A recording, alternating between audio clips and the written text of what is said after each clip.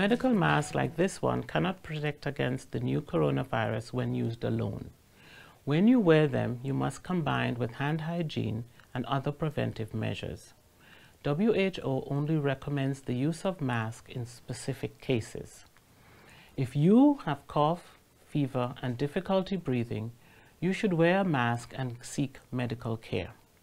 If you do not have these symptoms, you do not have to wear masks because there is no evidence that they protect people who are not sick.